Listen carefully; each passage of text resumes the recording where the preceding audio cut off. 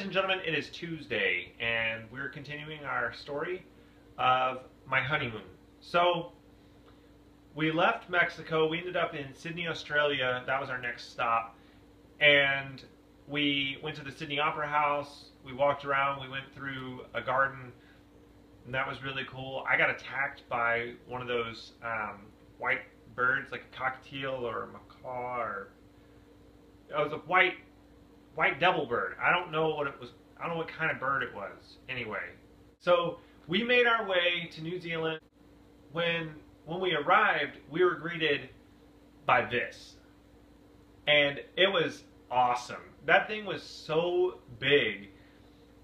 We ended up making it to Matamata. So the first thing we see before we even get to the inn, the horse and jockey inn, is the eyesight, which is an information center, and it's shaped like a hobbit house, which is really cool, like a hobbit's hole, I guess you would say, but it's out of the ground. I ran down the Shire Road with no shoes on, and it was more painful than I thought it might be.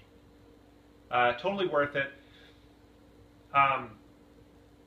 So actually what ended up happening, we took a tour around the Shire. We got to go inside of a couple hobbit holes. We went to Bilbo's house, and check this out. How awesome is that? We got a leaf from Bilbo's tree right behind his house.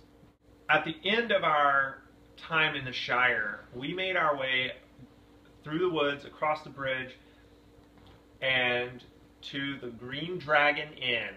And I had an ale, and Jacqueline had a cider, but we'll say she had an ale for the sake of the story. We met Mr. Pickles, the cat. He is the only official resident of the Shire nowadays. If you know anything about The Lord of the Rings, the mother of our particular hobbit. What is a hobbit? I suppose hobbits need some description nowadays, since they have become rare and shy of the big people, as they call us. They are, or were, a little people, about half our height and smaller than the bearded dwarves. Hobbits have no beards. There is little or no magic about them, except the ordinary, everyday sort, which helps them to disappear quietly and quickly when large, stupid folk like you and me come blundering along, making a noise like elephants, which they can hear a mile off. So, as you can see, hobbits run away. And so, there's lots of people in the Shire nowadays, and they don't like people so much, so they run off. So, Mr. Pickles is the only resident that anyone has ever seen in the Shire. Of course, there are visitors. Jacqueline and I got to pour. What?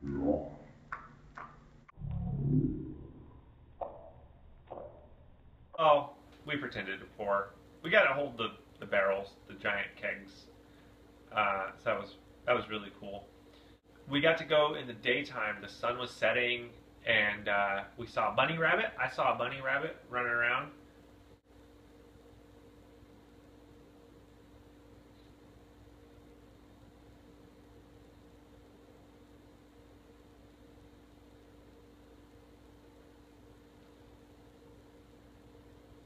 I'll see you tomorrow.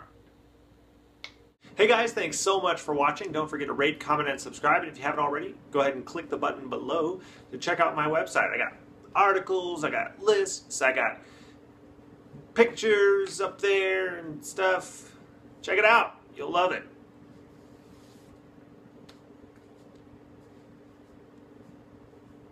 What? Go!